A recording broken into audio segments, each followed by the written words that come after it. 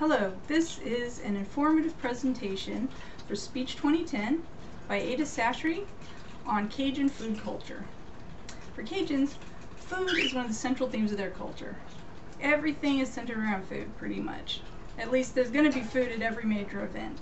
And there's three big food events or three food staples that I'm going to be talking about.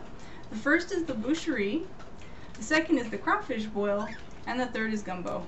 Gumbo's probably the most famous. Just about everybody's heard of Gumbo. I'll be getting to that last. I was lucky enough to marry a Cajun chef, and I've been learning about Cajun culture for the last 3 years.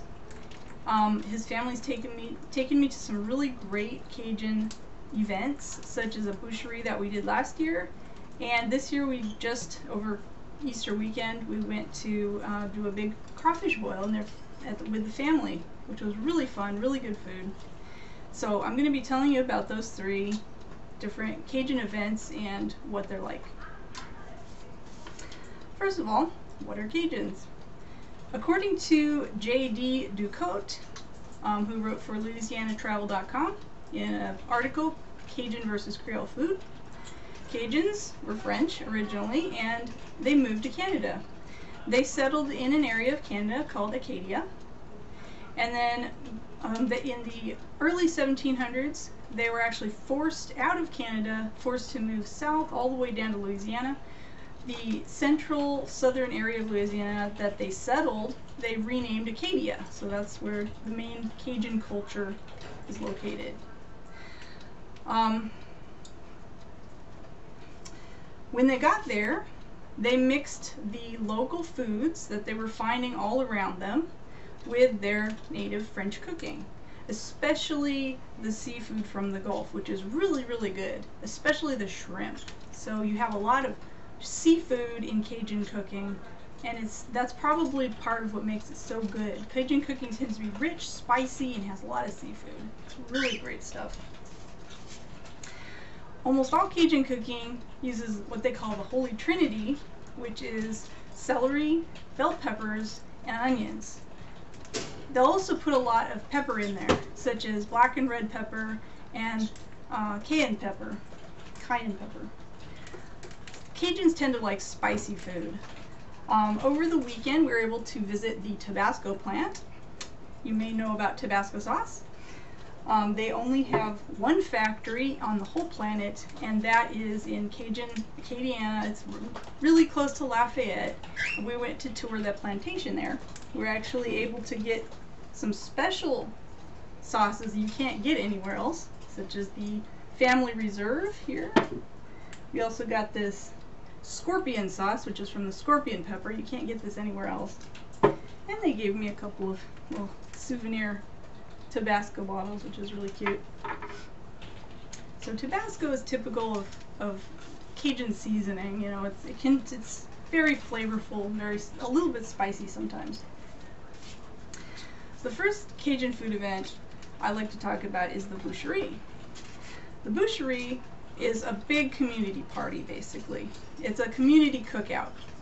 Cajuns tended to be pretty poor most of their existence, and so when the community came together and butchered an animal, they used the whole animal. They also, according to Rachel Ross, who wrote for LiveScience.com, who invented the refrigerator, they didn't really have refrigeration until, people generally didn't have it until the 1920s. So from the early 1700s to the 1920s, when you butcher an animal, you had to use the whole thing because it would go bad. So they would kill the hog and then just use all the bits of it right there.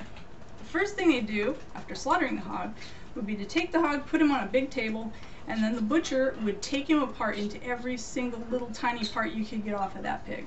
Everything was saved, everything was used. The ears, the blood, the feet, everything was used.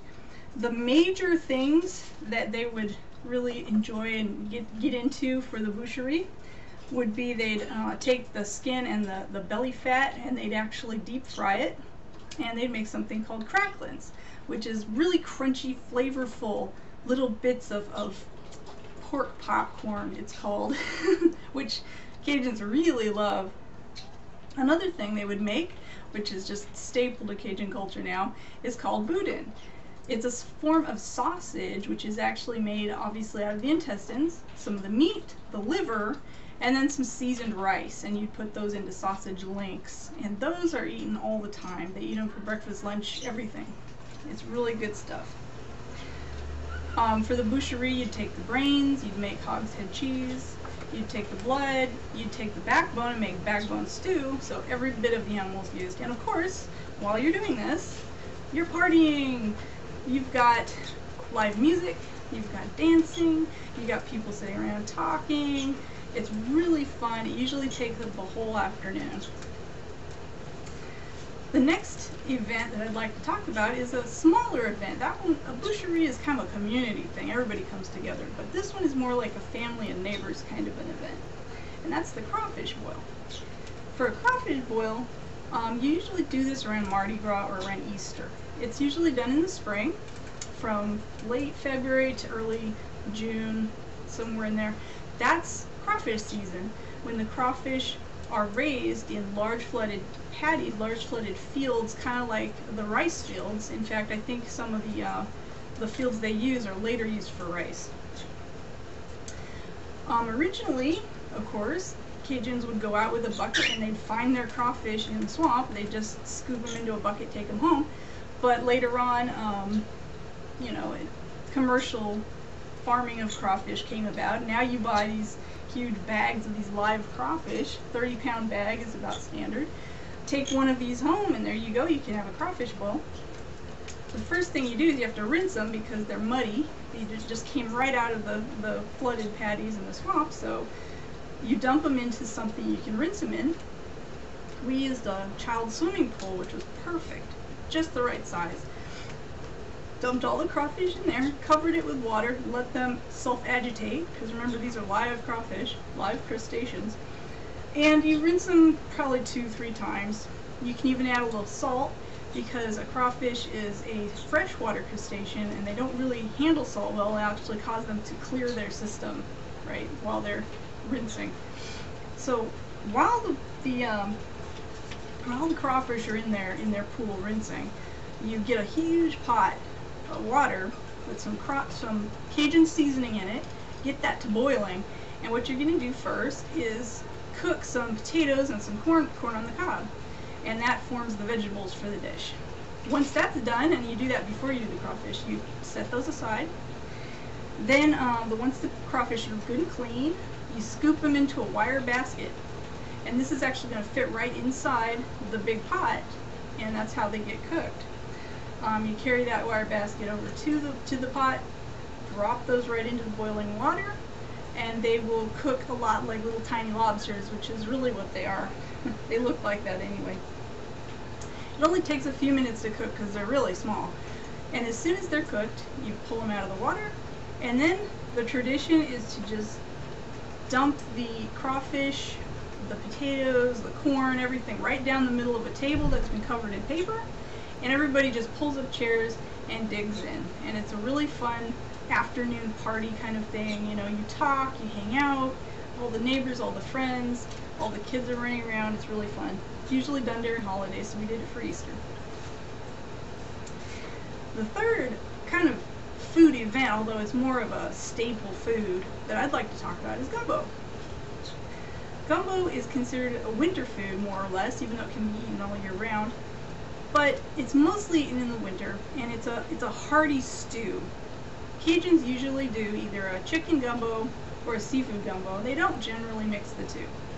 There's actually two types of gumbo in Louisiana.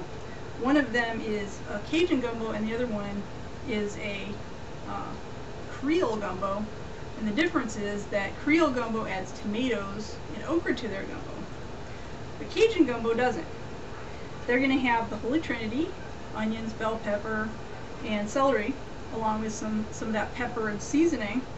And then they're going to use probably either shrimp, crab, oysters, seafood, that kind of thing, or they'll use chicken and sausage or pork.